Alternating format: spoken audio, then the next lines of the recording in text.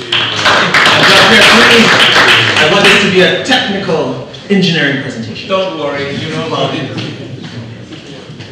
Well, hey guys, I met Tarek yesterday on our previous meetup that we had. I was giving a talk with the Blackboard. We don't have a Blackboard now, so we're gonna have to just imagine certain concepts. I am developer of Haskcoin.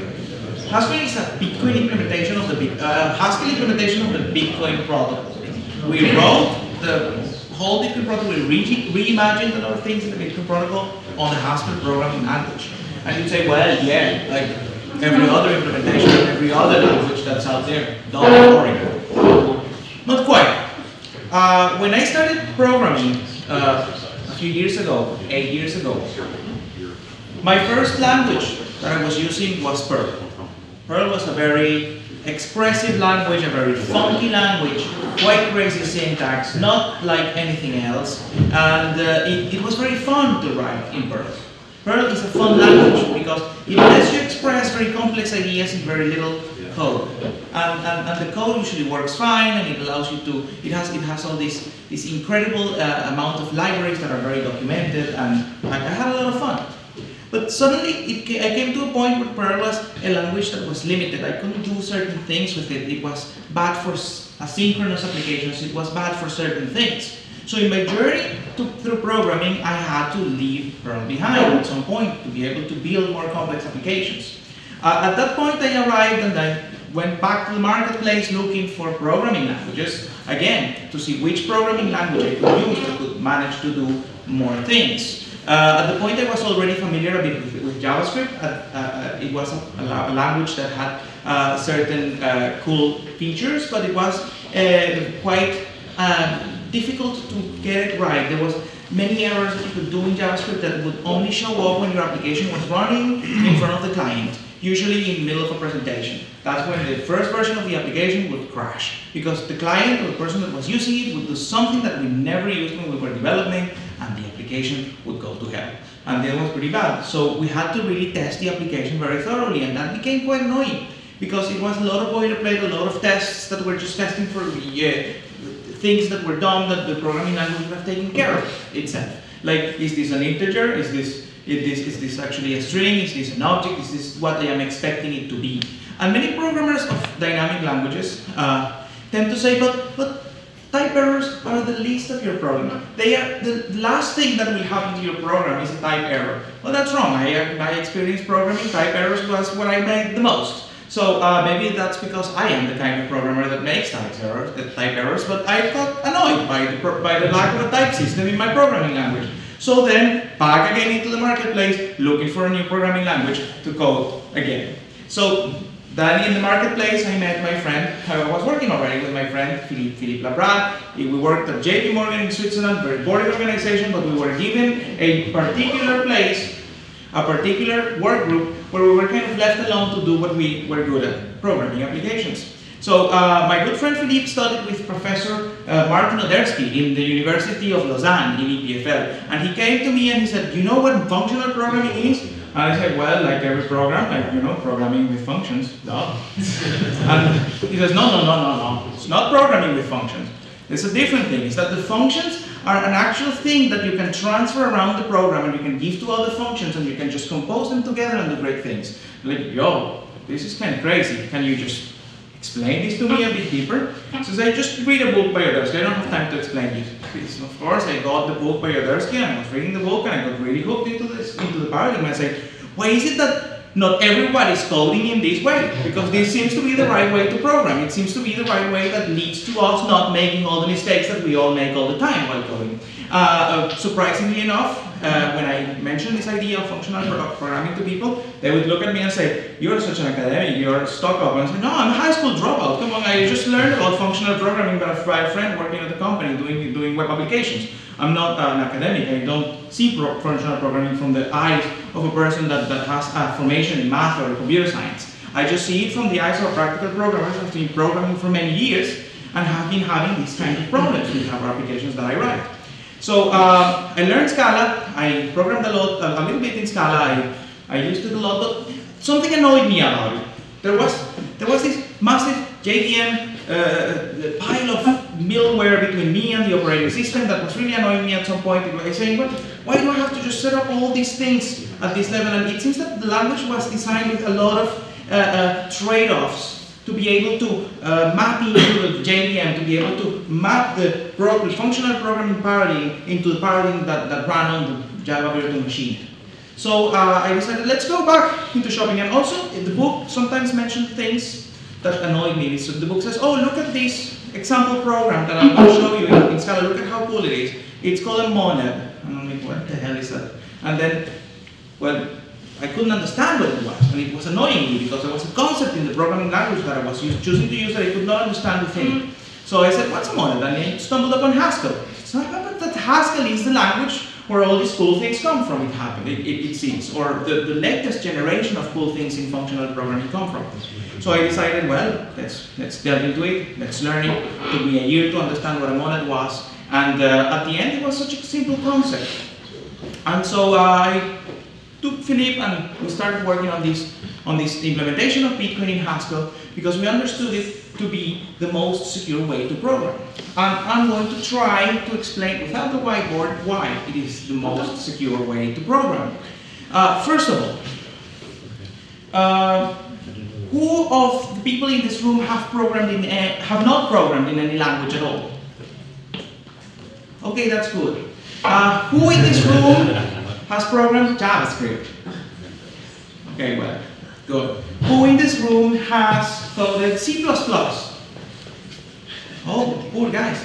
Okay. So what happens with, for example, a program in a lower level, a high level language that rests in the lower level of the abstraction scale, like C or C++? Have you tried to manage memory yourself and got memory leaks in your C++ applications? Have any of you got a memory leak? No? Really? Okay. The other ones that say they program in C, they don't. A memory leak occurs when you, for example, have to allocate memory. You have to ask the operating system, hey, give me this chunk of memory so I can work on it. And then the operating system will have to tell you how many bytes you want. How awkward is that? So you have to tell it, oh, I want this amount of bytes, and if you don't know how many bytes you want, but you know more or less how many things you want to store in this thing, you just tell it, okay, well, give me the size that thing occupies on memory in my machine multiplied by a byte, and then you get the amount of bytes, and then you use that. But there's nothing preventing you from trying to store more data or put more data into this allocation that you just made out of the computer memory. But what's more creepier is that the program will not crash if you try to put stuff beyond the end of your data structure. So if you want to program a very secure application using a language that allows this kind of freedom to you, you will end up writing something messy at some point, because the language will not complain until it's very late. And well, who is familiar with the Heartbleed vulnerability in OpenSSL this year? Everyone is familiar with that. What happened in in this one? It's the same thing. You are trying to access a position in memory that you have not mapped into that particular variable. Why? Because the language does not offer any features to prevent you from doing that. Because you are coding at the lowest level. And the people that like this programming language will tell you, well, you get power, you get performance. And I say, yeah, it's great that you get performance, but in an application of like OpenSSL, performance is useless if your application is going to give all your secrets to whoever connects from the internet to your software, and the security of all your computer, your systems is going to be compromised. So then you have to kind of step back and say, okay, maybe in this case, performance is not as important. Maybe in this case, something else is important. Maybe you're developing a game, well, performance will be more important than anything else, and you will have to make the trade-offs, and it doesn't happen, it doesn't matter if it crashes once in a while, as long as your people get a good frame rate. But in applications such as Bitcoin, for example, which is crucial, which is so important that everything works perfect, that security is nailed correctly, using languages like C++, it's an invitation to a hack eventually.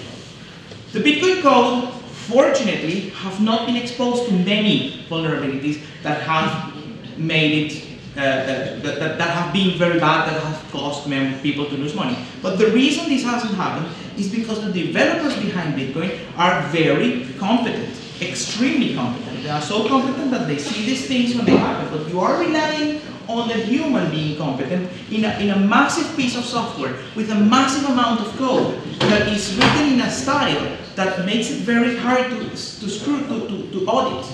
I myself was reading the Bitcoin code a couple of times, getting some snips, bits and pieces to put in Haskell, and I found bugs. And I'm like, oh, look, this bug with the time, with the clock, and I said, no, there are more. Don't worry, there are even bugs in the consensus protocol. I'm aware of a few of them now that I've read that part of the code. So it becomes imperative to just move away from this this style of programming. And why? What does Haskell bring to the table that C++ or JavaScript or Python doesn't give you? What is it? What is that you really get from it? Well, you get type safety. Type safety is something that people are not unfamiliar with these days. Languages like C++ have type safety. You can tell it, this function only can take this type of data. You can tell languages like Java what type your data comes, the data that they accept.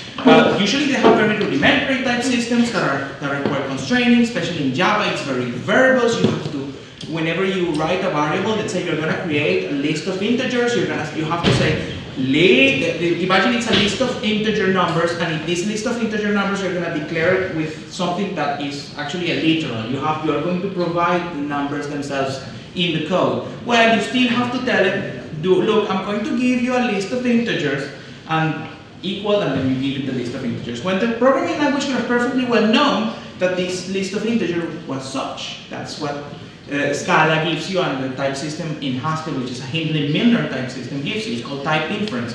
It's where the type system does not get in the way, does not disallow you from finishing your work. You're busy, you want to get your code written, and you want to get it fast, and you don't want to be dealing with a type system. That's why people use Ruby, that's why people use Python, that's why people use programming languages that are dynamic. But the thing is that there are programming languages like Scala, like Haskell, that have type systems that do not, you don't have to deal with them at all times. You can just leave the program, the language, the compiler to figure out the types of the things you have put into your application, and it will detect type errors even if you haven't provided type information. So that's pretty good. But what else? What else do I get from Haskell that's so cool, that I like so much, and that compelled me to write Haskcoin? Well, you get something that is called context, monadic input-output. And this is a concept that's very alien. But who in this room knows what monadic input-output is? 3 people. 4? 3? 4. Well, 4 people. But to the rest of the people in this room, this concept makes him a little strange. When you read a book of Haskell, or you read an article on the internet about monads, and they tell you about how monads work, you are not going to understand anything. I didn't understand anything for a year. I read many articles until the concept clicked. Because what happened is that the articles were trying to do the thing the other way around. They were trying to say, this is the math, and this is how it maps into the monad. And for someone who knows category theory, that must be great. I never knew category theory, and I still don't know it. But I know for a fact that monads are a useful concept, and that they are understandable by a regular human being. You don't need to have a PhD in maths and computer science to understand what a monad is. So why does it help you? Why is it so cool? Well, imagine you have a computation. Okay, your computation is, let's say, an addition. An addition is a very simple computation. You give it 2 numbers, you obtain a third number, which is the addition, the sum of these 2 numbers. This computation doesn't require any context. It's a contextless computation. Whenever you give it the 2 numbers, you obtain the same 2 numbers. The computation itself does not write to log files, does not print to screen, does not send data to the network, and definitely does not launch nuclear missiles. This computation is completely self-contained. So if you have a computation that's self-contained like that just it doesn't affect anything else, this computation is what we in the Haskell world call a pure computation. And a pure computation is something that you can run many times over, and you can run in parallel, and you can run in a different processor or different computer, and you only care about the inputs and the outputs. In fact of the matter is that you can just compute the computation for the same set of values once, and then remember the result and just give the result back whenever someone else asks for that data, like a sort of caching. We call it memoization. So these pure computations are things that are cool because you can run them in another processor. You can parallelize them very easily in your computer. It just requires that your programming language knows which functions are pure and which are not. But if you're using C, if you're using JavaScript, if you're using any other language, you won't know this. Your language doesn't have the capability of understanding whether the function that it is being called is a pure function or not, because the language is not like that. You need a language like Haskell to be able to do that, because the Haskell language by default has functions that are pure. So when you declare a function with a set of parameters and you declare computation that happens within this function, the language by default doesn't give this function any context and doesn't allow this function to access anything outside of its inputs and return anything outside of its outputs. It's a very powerful concept. But then you tell me, and how the hell am I going to write a software application in that way? How am I going to do a real life program if I cannot just cause the program to launch messages into the network or to print output to screen or whatever? How am I going to do in this case? Well, that's where the concept of a monad comes in. That's where monadic input output is. And this very interesting mathematical concept allows you to tag a function with a context, allows you to say this function, this computation has a context, has a determined context, and you can be very, very specific about the context you give your computation. And if you're very specific about this context, that computation will only have access to what you have given it in context and not to anything else in your system. Say your application can know, your function here can only, it's a function for retrieving data from a database. And you have a generic database context that allows you to access the database. But this application, if you give it this particular context, it will not be able to go into the network and fetch data from the network cable. It will not be able to go into a random file in the disk and access data from that random file in the disk. It can only access that database, what that database context allows. And it could be a read-only database context that allows only to read the database, and that particular function is stacked that way, you know for a fact it will not be able to do anything else. And your compiler also knows that. And then your compiler can perform optimizations on your application, can perform decisions on your application that it could not perform if it was a compiler of any other language, because it does have more information about what the program actually needs to work. This monadic input-output and this context can be extended to the point where you get a part of the application that can perform absolutely everything. And usually the application enters through a function that's called main that is running on the input-output context and can do anything. That's the entry point of your application. And from that point, you kind of organize all the input-output of your application. That guy there, the main function of your application, becomes a sort of a broker of data. It just tells, open these files, set up this context, connect to this particular database, set up these network connections here, and set up this listener here to listen for these network connections. And then these listeners, these parts of your application will start to call pure functions. And from then on, once you call a pure function, anything that pure function calls is self-contained and it's transparent, it's referentially transparent, and you can run it on any CPU, and you can unit test perfectly. And this is the holy grail of programming today, because you are programming now machines that have multiple processors, that you want to use them, and you are programming applications that are asynchronous, that depend on multiple communications at the same time on the network, and you don't want to have global variables that the application is reading from without you knowing that this has actually happened, and you get this information from the context of the application, and then the compiler can perform correctness checks on the application and can figure out whether these contexts are compatible to one another, or whether you can do or not do certain operations. There are contexts as well that are more dangerous for when you want more control, but you can constrain this control. So Haskell and functional programming in these languages are about constraining side effects and controlling the side effects of your application to a point where you really, really know what it is doing, and you can write applications and software and programs that you can think of. Another benefit of this scheme is that you don't have these mutable data structures at all. You cannot change the value of a variable. How is that? Then you're going to ask me, how the hell do I do a loop? How the hell do I go around, like from I to the length of list, from 0 to the length of list? That's an error, by the way. From 0 to the length of list minus 1, right? Yeah, that's better.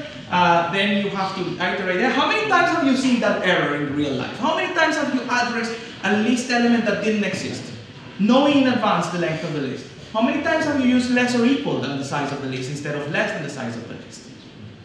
Every programmer has made that mistake. Everyone in this room at some point of their lives, and many of you will be ashamed to admit that you are still doing it now, and you probably did it yesterday if you actually programmed.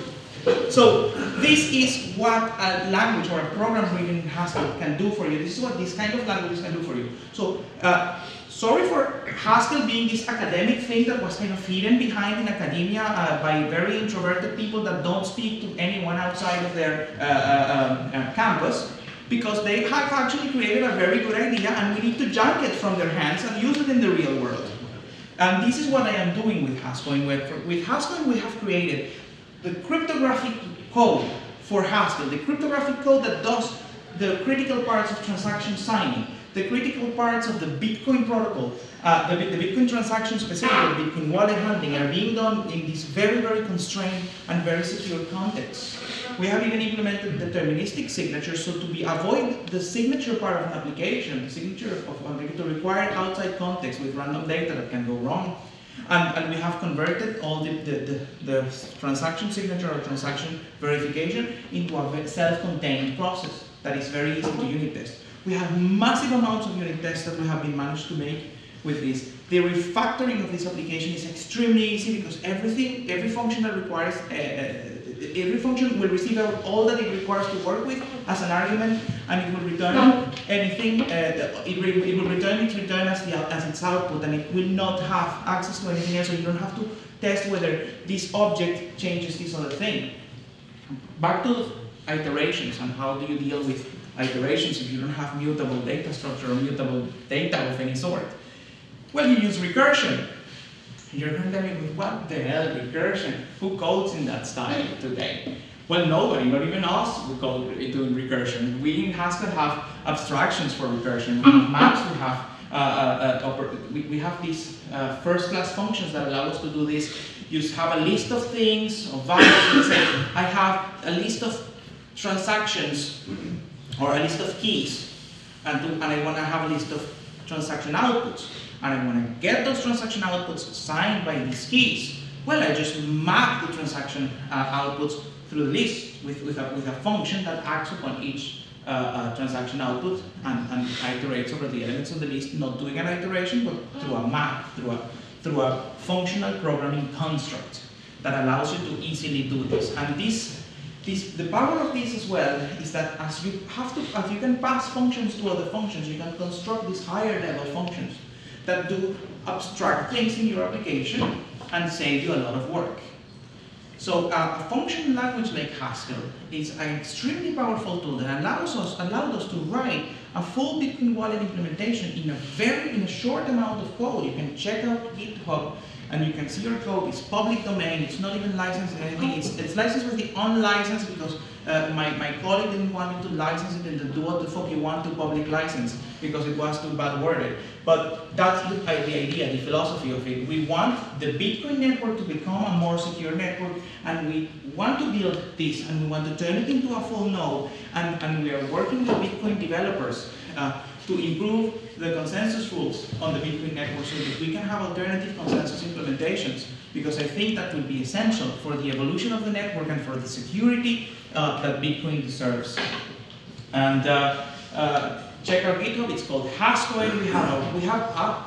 If you're not a Haskell developer, don't you despair. You can also use our application.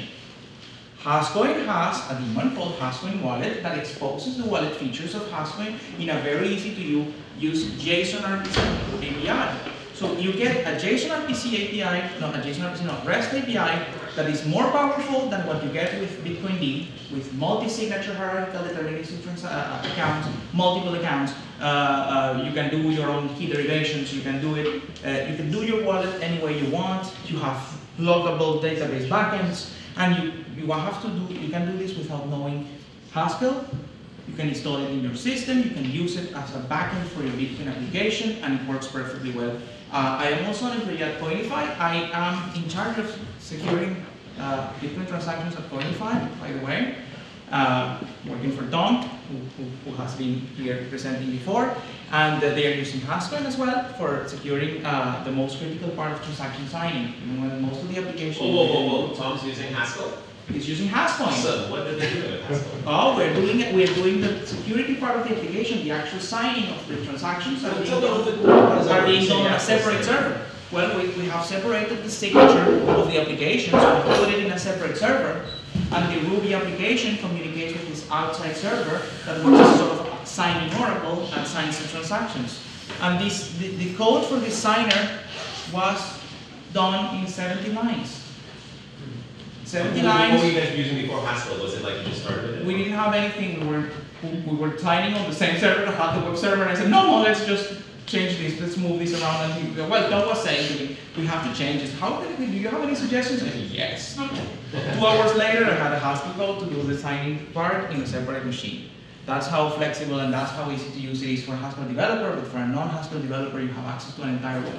And you can check it out. It's very well documented. You will find documentation both for the Haskell parts of the code and for the API, so you can just install it on your server and use it. Currently, we don't have a full node yet. We are working on that. We will have a script interpreter to interpret different scripts as they come in. And we have to work more with the consensus rules because we know for a fact we need to be bug by bug compatible with the consensus protocol, but what we want at this point and what we advocate and what I said in the mailing list a couple of days ago, we want Bitcoin consensus rules to change, to have the bugs fixed so that it can be properly documented both in paper and then transliterated into another programming language in a safe way.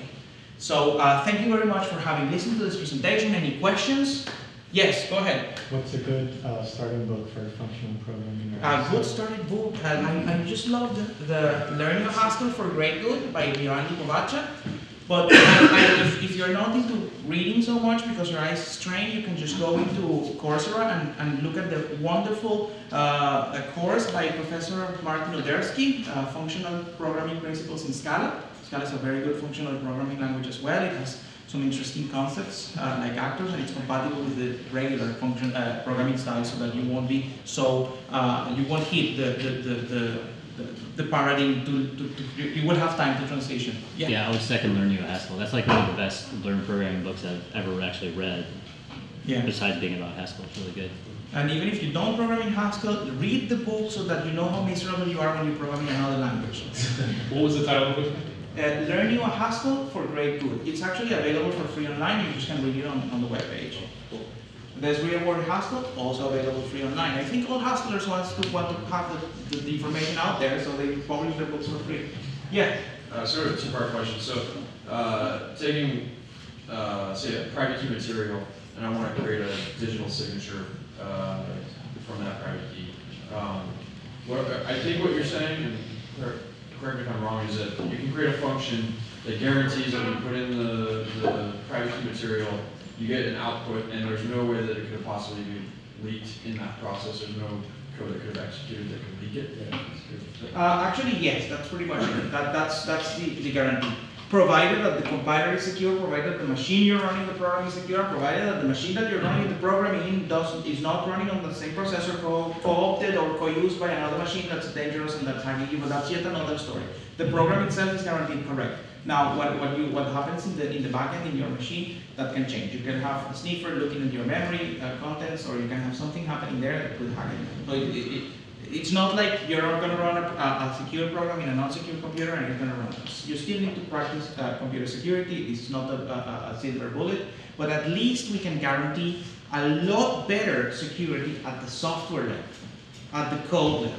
So that's what we want. And then the second part is the context that you said when you're executing that function.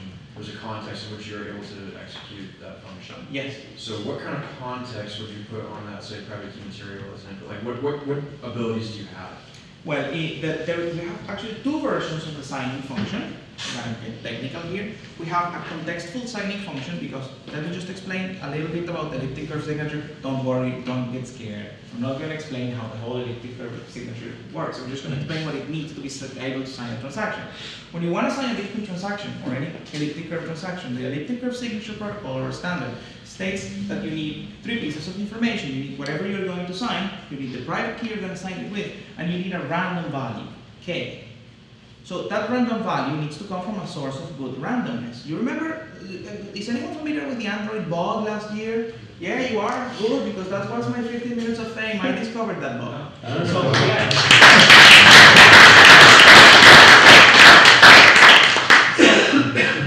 The signing function, that prompted Peter Weir to work on I'm not a cryptographer, but I happen to know a little bit about it at this point because of my work with Bitcoin.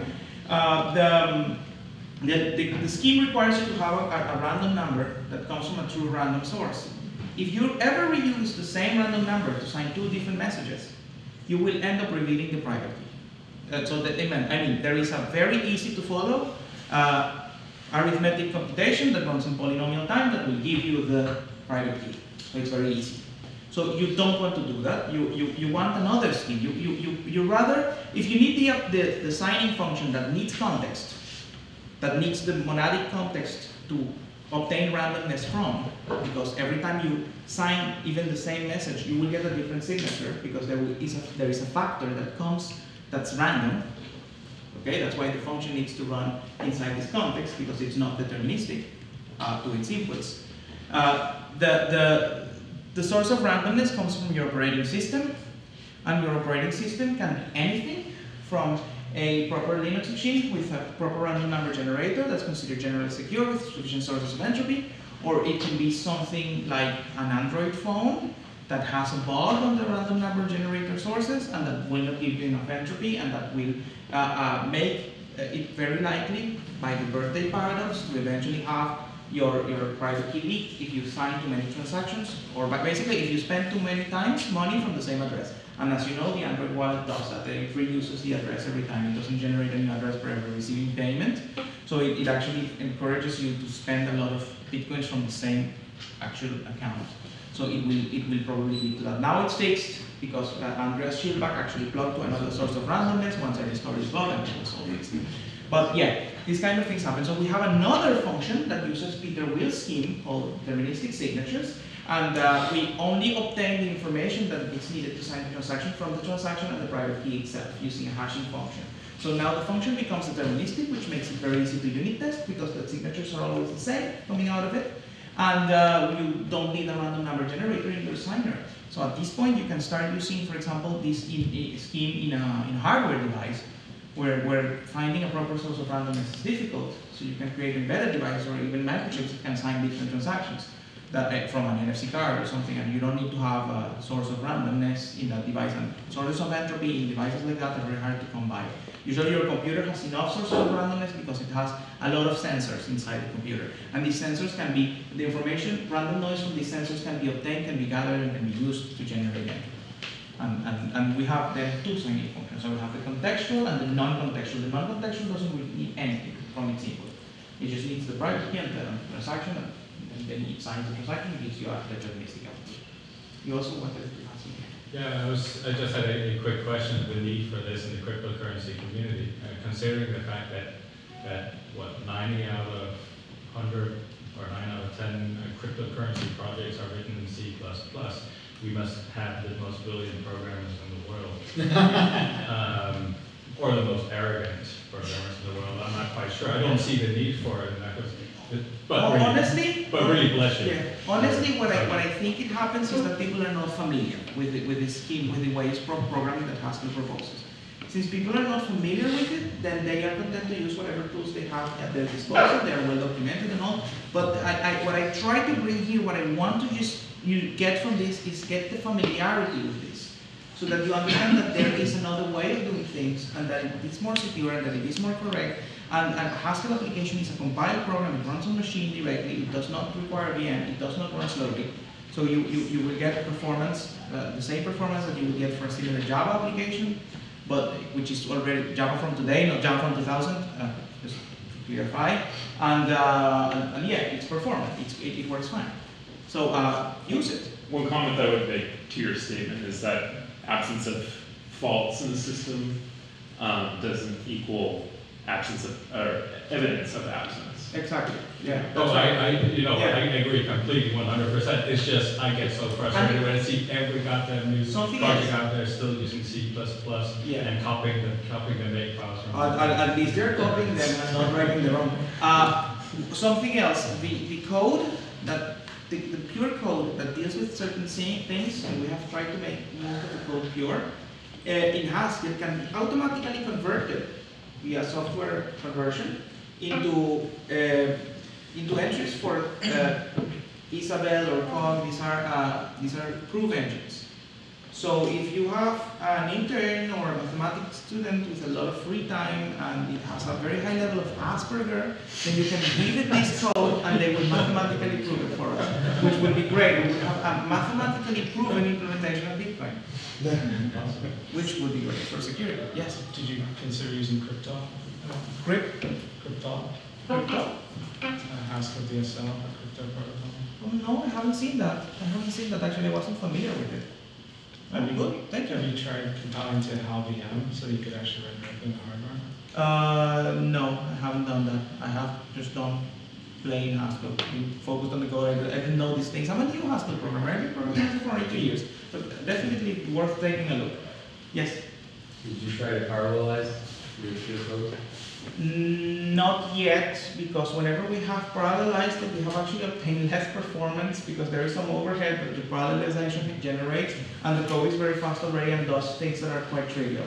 But yeah, parallelization will occur. It's occurring now, but at the level of the high-level part of the code, the one that gets, for example, messages from the network. It spawns new threads, but you cannot spawn many threads. But if you spawn too many threads, the overhead of spawning threads will kill the benefit from the parallelism. And computers are very powerful today. They run at 2,000 gigahertz, so a few elliptic curve signatures get done very quickly. For downloading the blockchain, once we get the full node, we will definitely parallelize the application. There are schemes for parallelization for Haskell programs. Some of them work at the IO level, so at the monadic every context level. But some of them also can be used at the pure code level. So you can give it hints so that the compiler knows that it should parallelize that application. But it by default won't parallelize it, because even when it can, the overhead can be too high. It doesn't know what the runtime of that function is going to be. I would guess that in the future, Haskell compilers can be imbued with the ability to analyze performance or profile a program in real time and parallelize accordingly. That would be actually great. But the compiler has the information to do it. But it's just that it's a titanic work for compiler writers to do this kind of work properly. So, I gotta call the last question because we gotta wrap up soon. okay. So, anybody got a last really hot, awesome question? The last question, make it good, make it count. Matt. Great. No, so I did have a few questions, but I'll put it short on this down to one. Don't worry, we stuff later. You focused a lot on how to make the software correct in the traditional sense of software engineering, where you don't have memory leaks, you don't have threading bugs, whatever. But you didn't focus nearly as much, right? There's over however many years of software engineering we face these, and we've kind of as a global software engineering community really trying to address these bugs in a number of different ways. But you didn't focus kind of at all on the new bugs that these consensus systems have generated. And you mentioned briefly, right, you have to be bug for bug compatible with Bitcoin's consensus for a full node, but even as an SPV node, you have to be bug for bug compatible with a lot of parts of Bitcoin. Yeah. So you didn't really address, I don't know, if you guys, what your approach to that? We have been looking at the code in Bitcoin. Most of the code we based on to write Haskcoin comes from Bitcoin J. Bitcoin J is certainly not bug for bug compatible with Bitcoin D, or at least it's a different implementation. It takes a different approach. So there certainly are things that will not be bug for bug compatible. The problem with bug for bug compatibility is that the bugs we know, we have made them compatible. But the bugs we don't know are the problem. So how can we be compatible with bugs we don't know? The thing is that we can't. Well, I would suggest you guys have an approach to that, right? Because there are approaches to this, and there's like there's some formal verification work where you can prove, like compile out the LLVM on both sides and prove equivalence. Yeah, but that is not going to work on this Haskell program. That you cannot do between a Haskell and a C++ program. No, but your question, you can compile to LLVM Yeah, but it's not going to be the same. The binary code is going to be different. The way a Haskell program works is different. That's the point, though. You can make a function. I mean, you create essentially a function in C++, or especially the script execution, where it's actual programming style, has those effects, etc. That's something to consider. And then you can compare that. I mean, like, to the point where script execution is pretty functional already. It doesn't really have any side effects. Yeah. Actually, we've seen that you guys have cleaned that up very well in the last few years. I like the work you have done there. It has made it much easier to read for us and to work with. But the problem is that these bugs need to be documented. And when I say documented, it's English. Before we can really make, we need to make Bitcoin protocol specification into paper, into English, even with the bugs. If possible, not with the bugs, after we fix the bugs. And then we just make it into a specification. I'm concerned about like that's playing more, right? You're never gonna fix everything. You're never gonna understand everything. Well, but you can the stuff that has not that is known so far. That's a lot. There's a lot of stuff already known. This stuff can be put into a BIP, can be submitted for a hard fork, and we can just schedule hard forks every 3 to 5 years to fix bugs. Or if there's emergency ones, well, we can do it more often. I don't know. We must get a system done to get rid of these bugs. Many people say are cowboys. Say, oh, but if this bug we don't know any way to exploit it, then we don't care. But the thing is that even if there's no currently known way to exploit the bug, there will be a very smart 16-year-old kid with a lot of Asperger that we will find out.